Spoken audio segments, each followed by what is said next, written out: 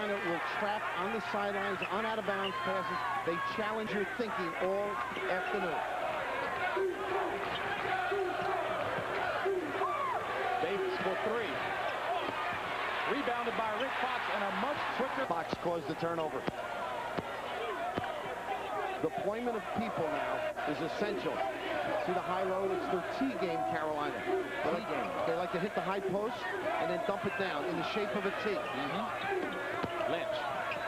Bread and butter on the inside, blocked by Strick. On the drive, at that time just getting free on the out-of-bounds. Bad defense by Carolina. Boy, any memories of nightmares on this floor 3 years ago by Macon have been completely eradicated. His spell. They're going to double up. They got to go cross court. Strong move by Montrose. Can't get the fall. To be now. 1 of 2 for Donald Hodge. And it's a 14-9 Carolina lead.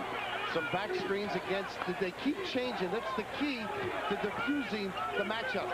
Find the hole. They take it away. Come up with something different. Then the pressure offensively is on who? The point man, maybe? Generally the point guy.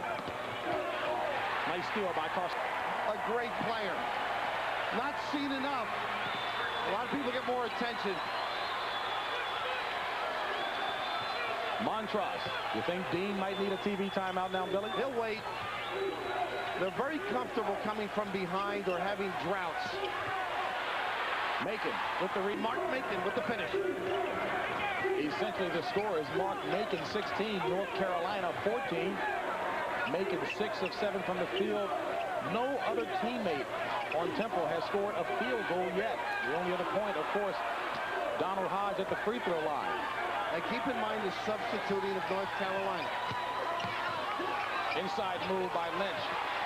Rebound, 9-point lead by the Heels. So if you watch the activity now against this pressure, a lot of movement. See up and down. Lynch comes from the box all the way out. To Phil high. Davis on the baseline. Creating decisions. Good decision. That's what he's on now. He shoots it. He knows it's a deuce. And the double leg kick. Old Knickerbocker. St. John's Duke coming your way. Grant Hill, the impressive freshman for Duke. Davis. Chilcutt with